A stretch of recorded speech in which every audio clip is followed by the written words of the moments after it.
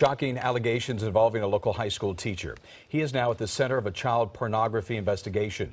KCAL Orange County reporter Stacy Butler is live at Tesoro High School tonight in Rancho Santa Margarita with the very latest on the story. Stacy? And Jeff, the suspect taught the art of animation to 9th through 12th graders here at Tesoro High School, but tonight he's behind bars.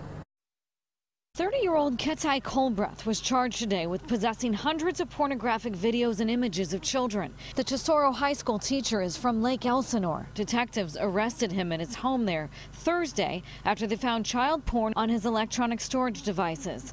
In a statement, a spokesperson with the Capistrano Unified School District said, "We were notified of the arrest by the Fontana Police Department and placed the individual on unpaid leave. As always, we will work with the Fontana Police Department through their investigation, and we appreciate their efforts in keeping our community safe." In a bizarre twist, police say Culbreath is the brother of the Fontana woman accused of driving drunk the wrong way on the 60 freeway in Diamond Bar 3 years ago.